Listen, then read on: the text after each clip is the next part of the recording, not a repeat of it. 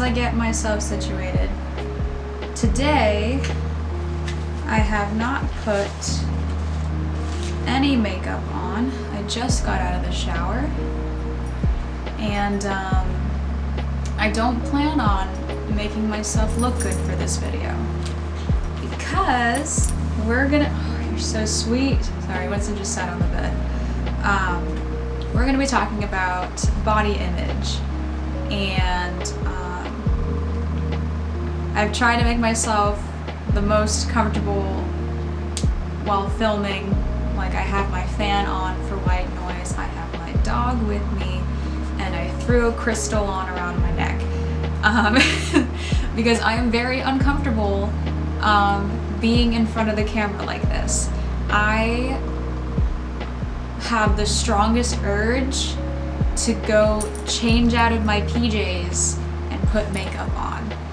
But we're not gonna do that because I'd rather film this video with the raw, natural me. The me that I don't really enjoy showing people. So, yes, I have just gotten out of the shower, there's no makeup on, and I'm wearing my PJs, and I'm a little bit uncomfortable, but I think it is important to show that it's okay to look like this. Everyone looks like this. Like, I'm super insecure about the fact that there's acne on my forehead and I haven't covered it up. Sorry, Winston is just, he's being really cute. So, we're gonna get into this episode. So, while I am talking about the topic of body image, I am also going to be running through some eating disorders. Well, definitions of eating disorders, because a big part of people's image on their body relates to certain eating habits, strategies, and disorders. So the eating disorders that I have researched are anorexia, bulimia, and binge eating disorder. These are the three most well-known eating disorders. I'm pretty positive that there are other subcategories and different versions or even different types of eating disorders, but these are the ones that are the biggest and well-known and would be the easiest to discuss at this moment. Just for, you know, getting the basics on body image and eating disorders. So, definition of anorexia: it is a person who doesn't maintain a normal body weight because they refuse to eat enough, often exercise obsessively, and sometimes force themselves to vomit or use laxatives to lose weight. It is diagnosed when patients weigh at least 15% less than the normal healthy weight expected for their height.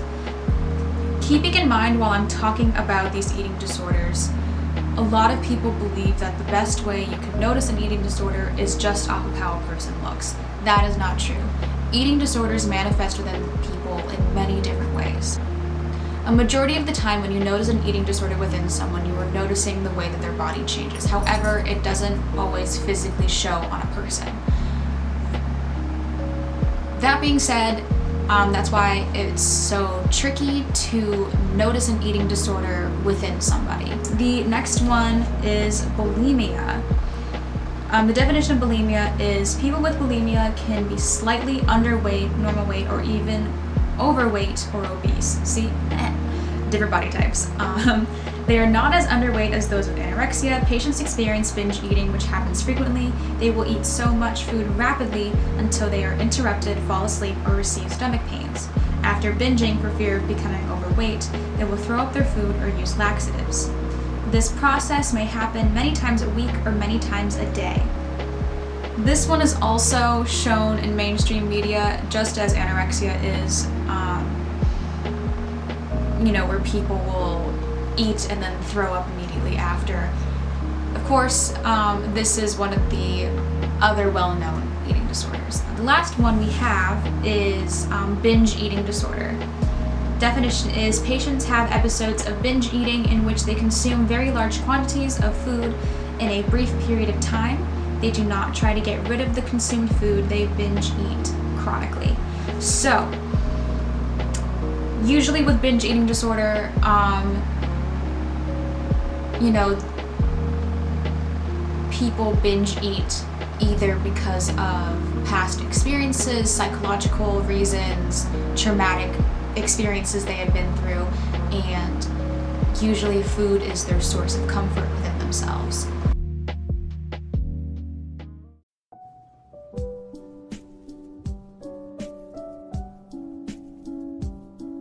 So I was around 17 years old. My friend passed away, and that was a really hard blow for my family and their family, of course.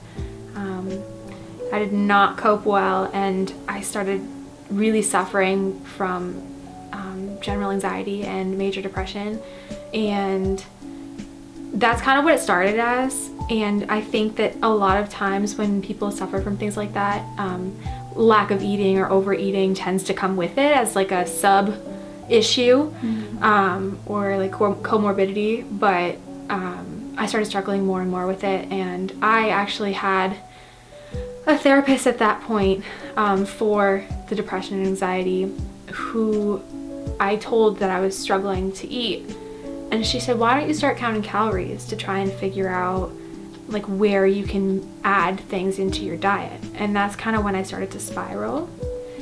She definitely didn't know how to treat eating disorders. I don't put any blame on her at all, because everyone has a specialty, and but I think that's where it all kind of started.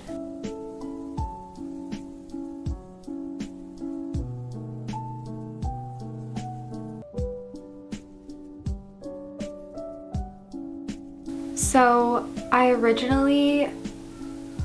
I kind of started out with anorexia, and I went through a lot of different types of treatment, and it slowly but surely morphed into anorexia binge purge subtype. It's different than bulimia, because people who are bulimic eat like a regular amount of food and binge and purge. People who had the subtype with anorexia tend to like eat as little as possible throughout the day and then binge and purge. So it kind of morphed into that.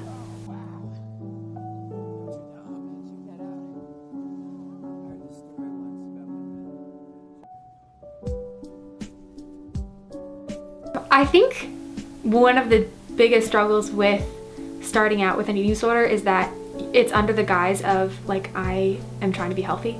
Like I'm trying to, you know, eat better and eat the right foods, good foods. I had a very rigid schedule of eating.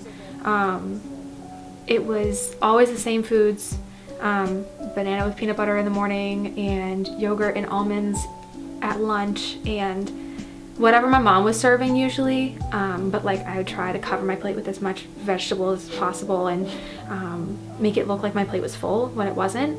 I think a big misconception with anorexia is that you just don't eat. Like you just don't eat at all. That's really not true. It's just that you're not eating enough to fuel your body, whether that be because you're under eating, or because you're under eating and over exercising.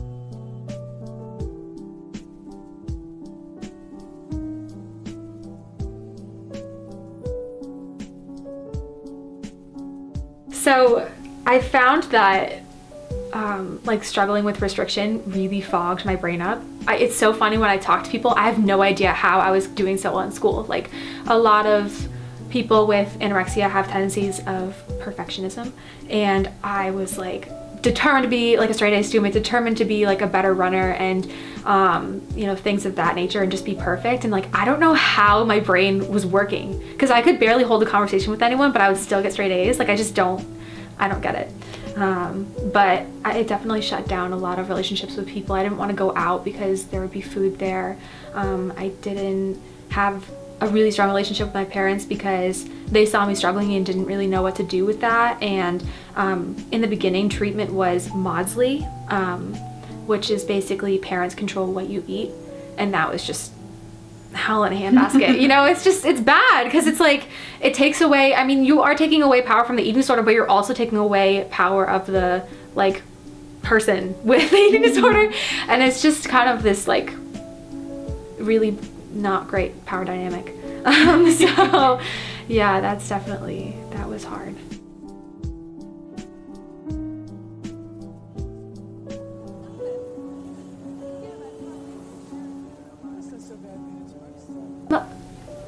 I think I knew I was struggling. I don't know. There were days where I would, because I was running as well, and there were days where I would go for a run and I would just feel so horrible and like feel like I was gonna pass out. I mean, I never did. I know some people do, but like I didn't feel good. But I don't think I really knew it was a problem until like the beginning of the summer. Me and my friends went to the beach and like I didn't realize what I looked like. Like I couldn't see that for myself. I had such strong body dysmorphia that like I just thought when I looked in the mirror like I looked huge and I look horrible. And even seeing the pictures, I'm like, oh, my legs could be so much smaller. They're huge. But my mom looked and she was like, Alexa, this is not okay and we have to change something. And I think the wake-up call really came when like my family was like, what is going on? Because I couldn't really see it.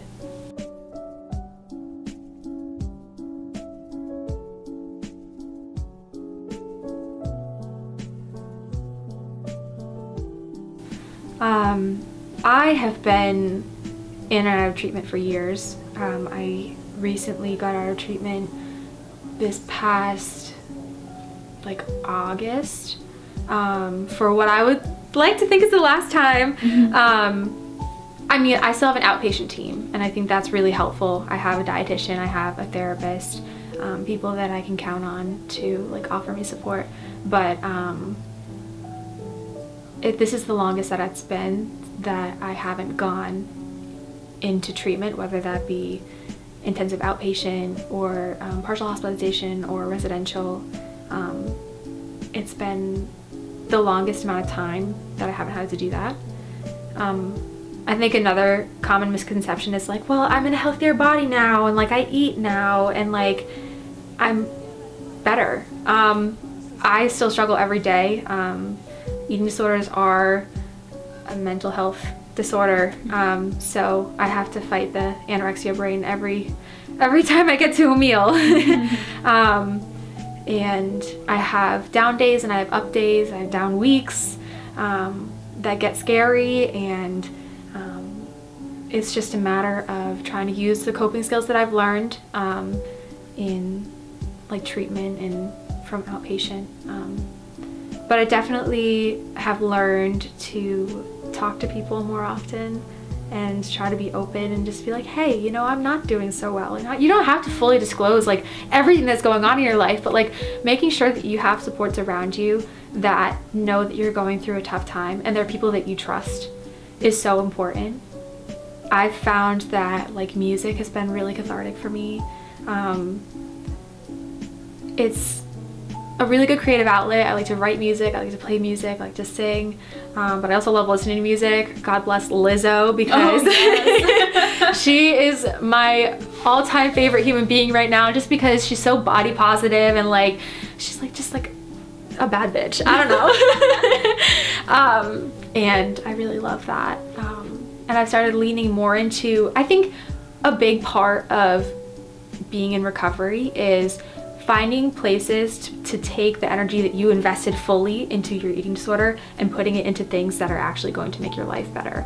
And for me, that's been my faith, that's been my business, photography, and music, and I'm starting to like love life again. And it's really hard. I still haven't found a way to incorporate like joyful movement, which is like, I don't really like the word exercise. I don't think it's, you know, something that I really struggle with. I don't know if I'll ever be able to run again, even though I used to love running. But, you know, I'm still working on it. If you are on the other end and you are experiencing, you know, witnessing someone in your life going through an eating disorder, or you believe that they're going through an eating disorder, here are some ways that you can help that person in need. Things that don't help, really quickly, things that don't help. When people say to a skinny person, why don't you go eat a burger? Or you need to eat more, you're too skinny. Or when they say, why don't you try a salad? Or why don't you go work out?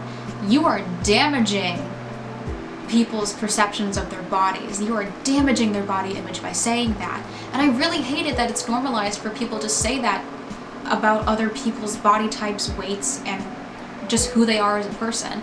I personally hate it when people around me comment on other people's bodies in a poor way.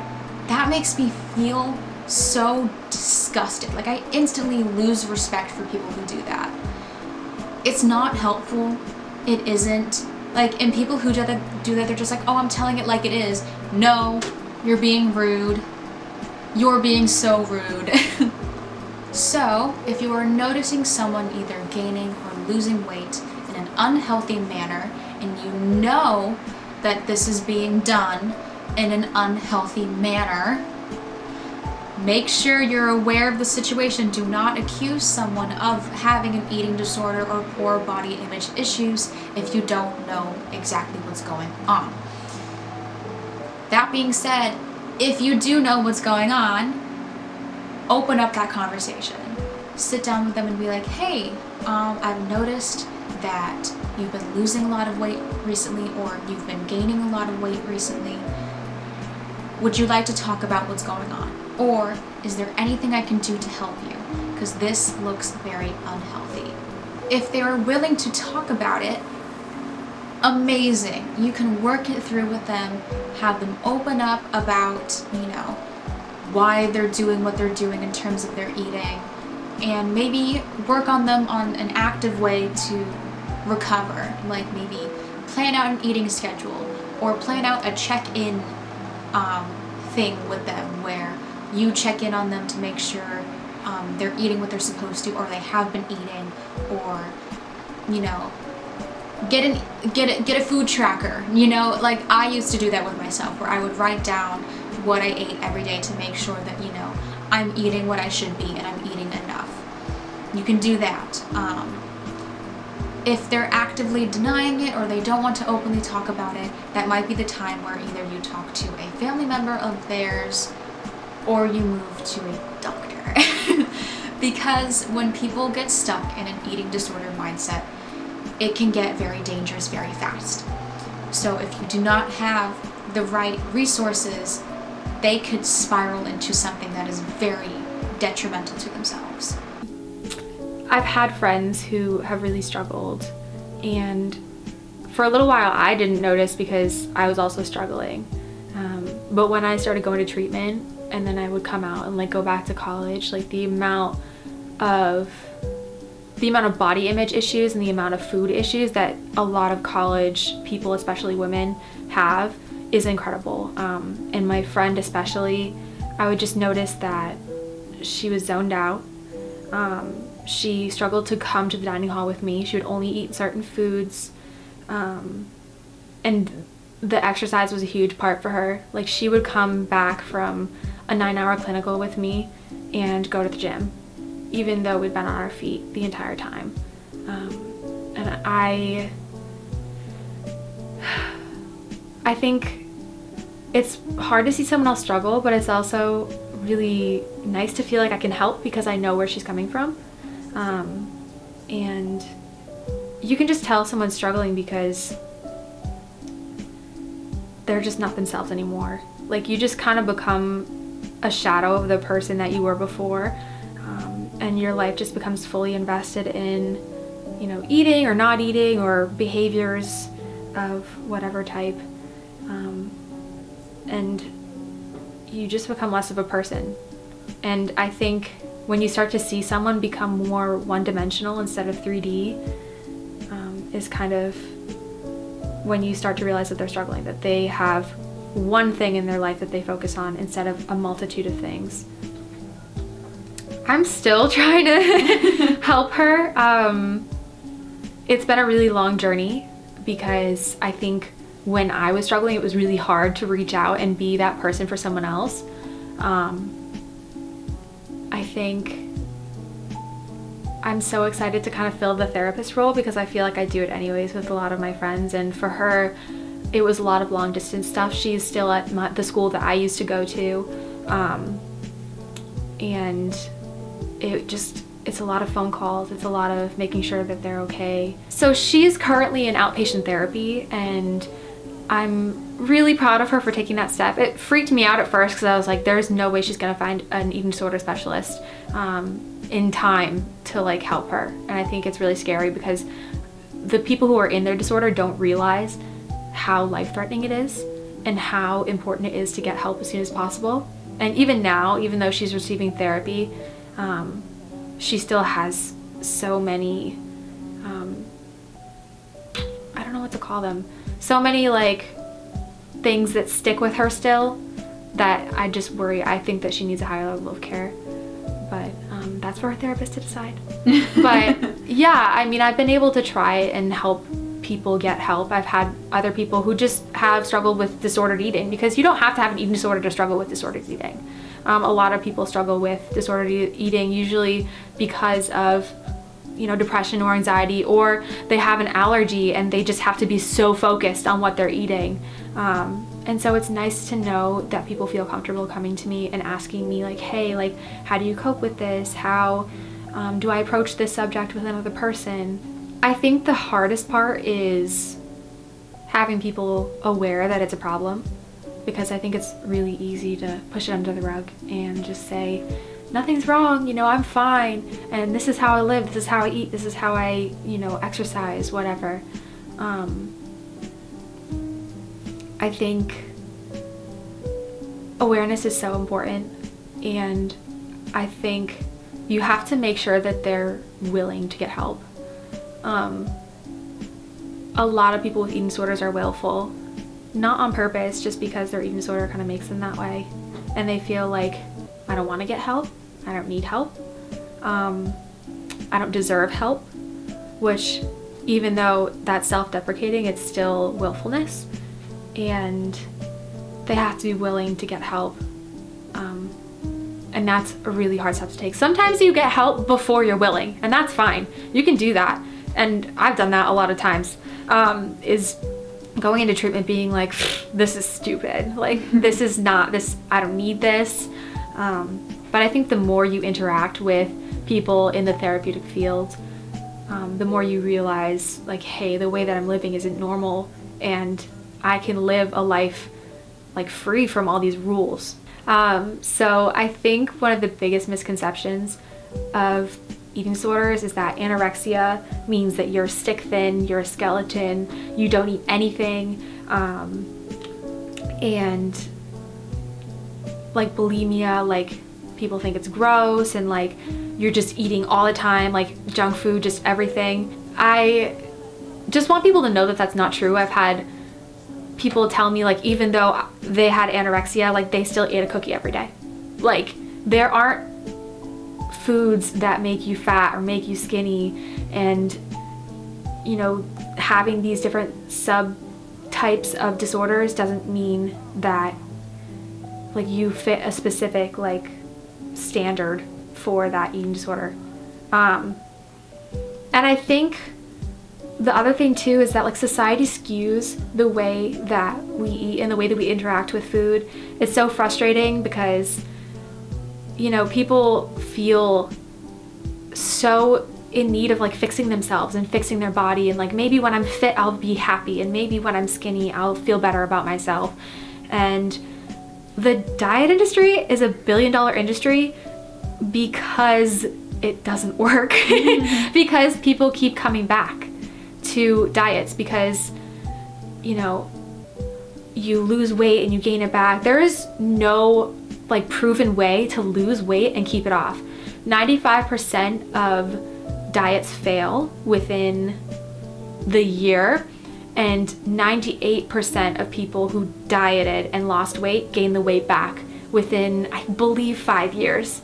And there are so many different types of diets, and there's a reason for that. It's because they don't work. And I think that any normal person can fall into the trap of like, my body is imperfect, the way that I eat is imperfect, therefore like I'm a failure. And I just want people to know that, you know, it's okay to like get help when you're struggling with food, but it's also okay to eat whatever food you want and whatever food your body is telling you you need. because there isn't any good or bad foods, and there's no good or bad bodies. So that's about it for this episode, and I would like to thank Alexa Rainey for being a part of this episode. I absolutely adore her. She is so amazing, and she is literally one of the most positive people I have ever encountered in my life. Thank you for coming with me along this episode, but that's about it. Thank you for watching.